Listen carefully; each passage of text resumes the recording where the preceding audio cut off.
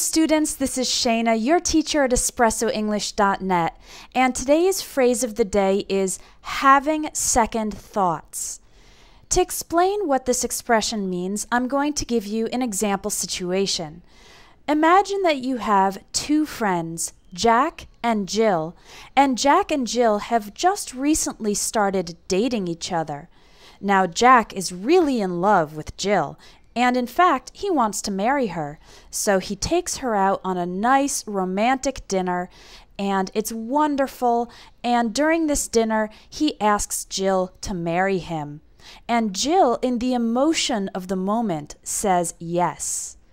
But then later, Jill starts reconsidering that decision.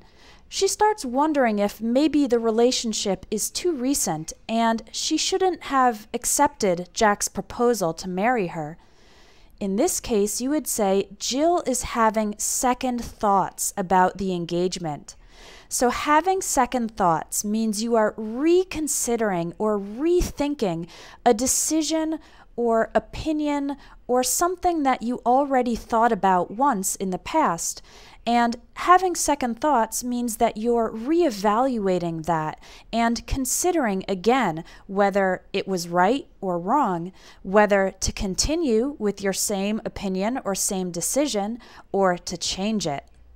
The expression second thought is also used in the phrase on second thought. And this can be used while you are speaking to immediately present a reconsideration or a change from a previous decision.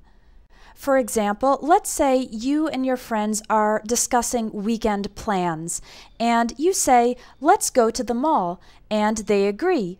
So during the conversation about what time to meet to go to the mall, you remember that the mall is really crowded on the weekends.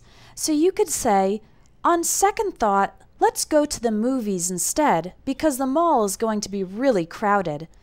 So right there in the conversation, you said, on second thought, and then you presented the modified opinion.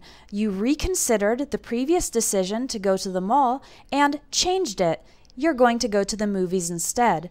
So those are our two expressions for today.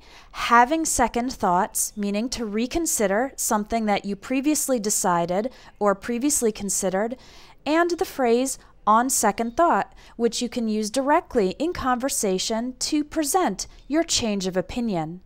Thanks for watching the phrase of the day, and tomorrow I'll post a new video with more English phrases and expressions.